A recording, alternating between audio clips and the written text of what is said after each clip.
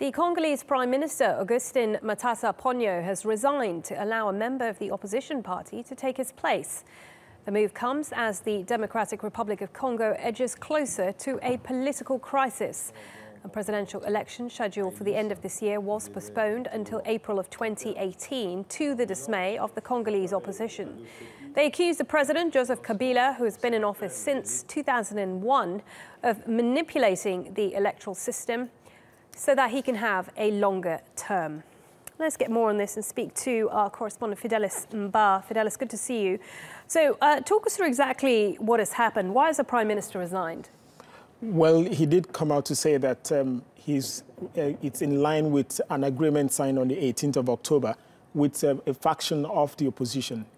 They agreed that he would step down with the entire cabinet, just the president at the moment remaining. So within the next few days, we're expecting a situation where they will concede some of the posts to the opposition groups who've actually more like aligned with them to ensure that they diffuse the tension on the ground.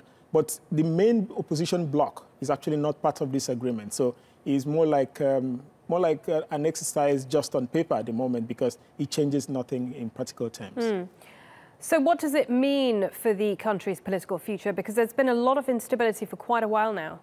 The main opposition bloc is still insisting that the president should step down when his tenure ends on the 19th of December. They are asking that he should respect the constitution, which says he should serve out his 2 terms, which ends on the 19th of December. So they want fresh elections. Though the Constitutional Court has come out to back the proposal for a delay of elections until April 2018, citing a lack of funds and also the fact that so many millions of people have not been registered to take part. So they don't want to disenfranchise the voting population.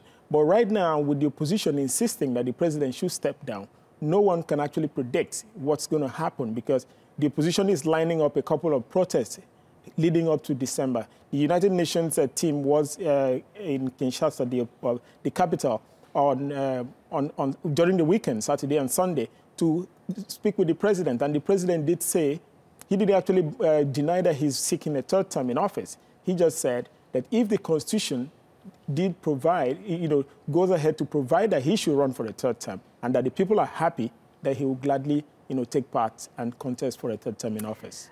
He has clung to power for a long time. I mean, how is this likely to pan out, do you think? Do you think he will be pressured to resign? Well, that looks very unlikely. He's so powerful. He's made himself very powerful. He's succeeded in driving away the opposition, the main opposition people, out of the country. Right now, the pockets of opposition leaders who are there are even afraid for their lives. Some of them have been arrested. We've had about 50 people killed, since September when the protest started. And then we've had many other people being arrested. So even the opposition are getting weakened because of the attacks. And also now he's coming out with his banned political protest in Kinshasa, which is the main stronghold of the opposition. He's also banned, there's a decree right now in place that has banned foreign media from operating.